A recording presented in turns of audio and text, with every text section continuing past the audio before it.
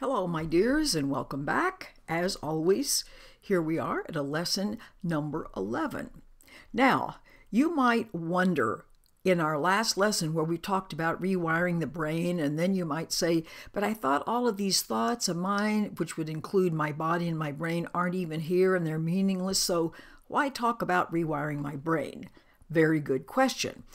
The course jumps back and forth the way it's written, where it addresses us as if, that's the important word, as if we were separate people living in an objective world.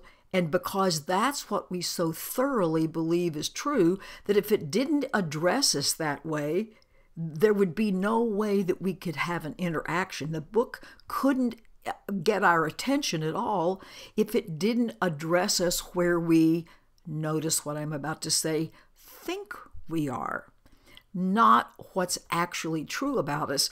And then it will move on to speaking to us about our immortal reality, so to speak. So it jumps back and forth between addressing us as if we were a person and addressing us in the terms of our actual, real, loving, immortal, infinite, eternal reality. So that's why we talk about this as if talking about a brain made some sort of sense. Now this one says, my meaningless thoughts are showing me a meaningless world. And it says, now this is a really important part of the correction process. And here's the great big giant thing that needs to be corrected.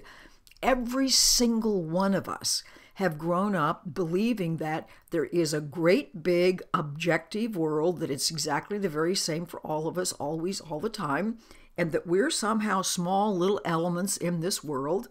We have to deal with it as best we can, but the idea that the world is very large, unrelated to us, and we therefore are simply victims of whatever it is that happens in this world. And it says, no, no, no, nothing could be further from the truth. It says, my thoughts are showing me, presenting to me a meaningless world.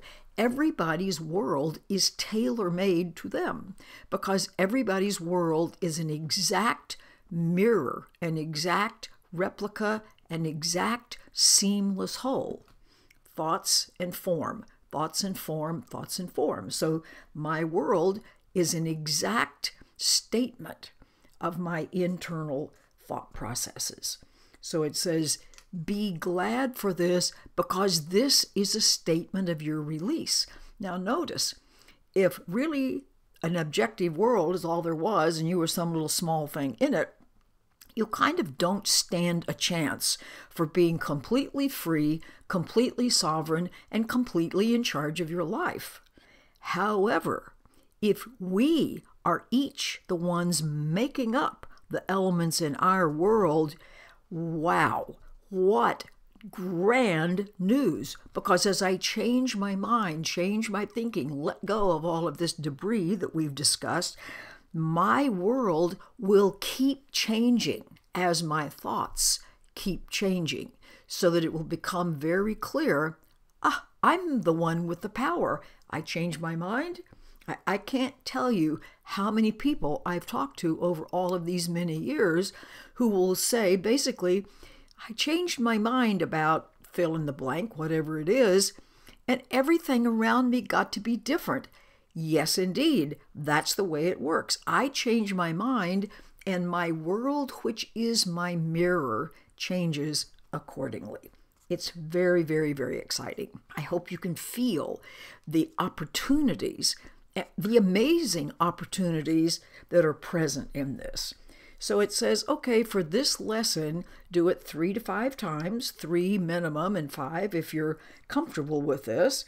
And then it says, close your eyes and repeat this lesson title. My meaningless thoughts are showing me a meaningless world. Then open your eyes and just start to look around easily, without effort. Don't be in a hurry, at the various elements you see as you turn your head and you look around. I'm doing that too, as if you were right in front of me. And you just are casual about the whole thing and realize it's my thoughts that's creating all of these forms, all of these things that I see. And then on concluding the exercise, close your eyes again and repeat once more the idea. Here we are. See, we're planting new seeds.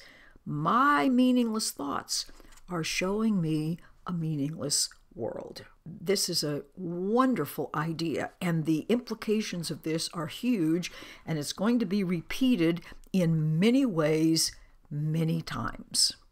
Okie dokie. Have a wonderful rest of your day. Bye.